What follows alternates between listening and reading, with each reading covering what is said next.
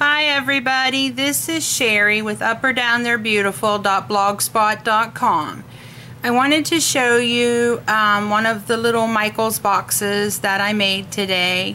To me this is not a whole lot of space to work with.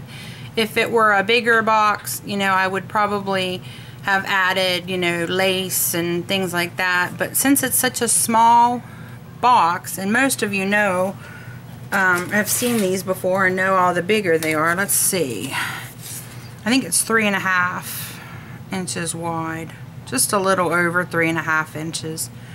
Let's see, 1, 2, 3, 4, 5/8. 3 5/8 is how big the box is wide.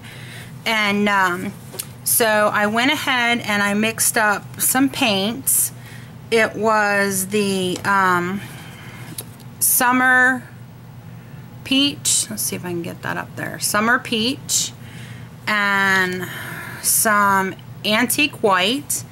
I mixed those up and to soften the peach just a little. I thought it was, a little bright. And so I wanted to soften it up a little.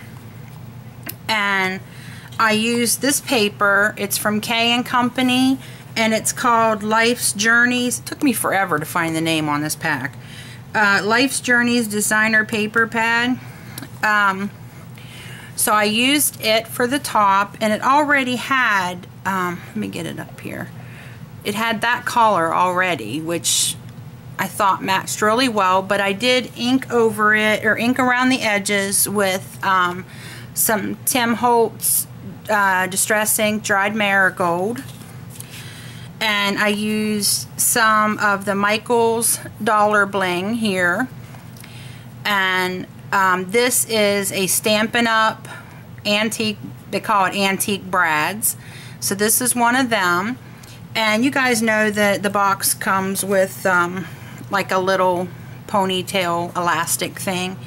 And I had been wanting to try to find some elastic lace.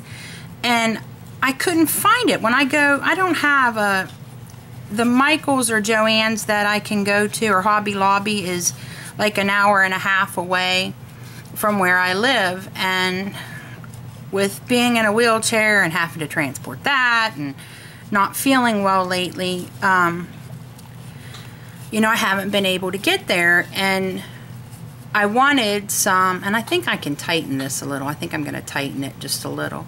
But I wanted some elastic trim, and I thought, man, I hate this that I can't find this.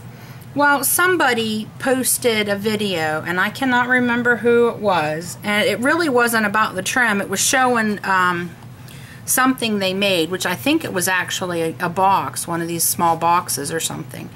But she said that she took a piece of trim and she just ran elastic thread and did a running stitch around the center, and I was like, now why did I never think of that? I honestly wonder where my head is sometimes. But this, Anna had sent this to me, and this was one of her scraps, and she didn't want to throw it away, but she does layouts, and it was too small for her layout, but I do cards.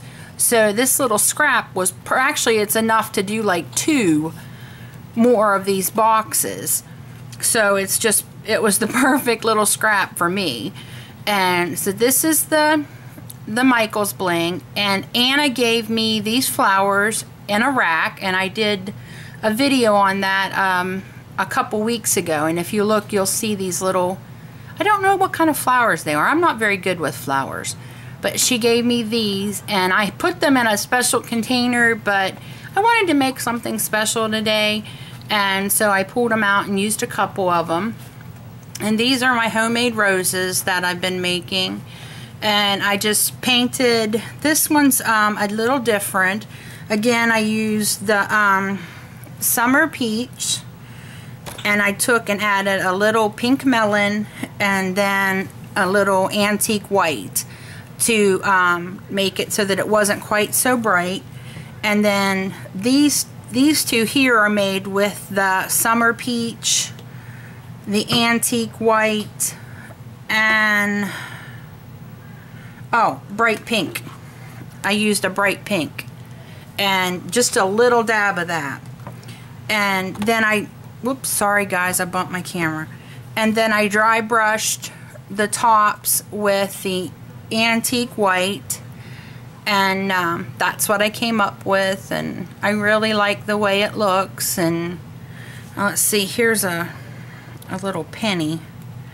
So you can kind of see how big the roses are that I made. And the one over here is real small.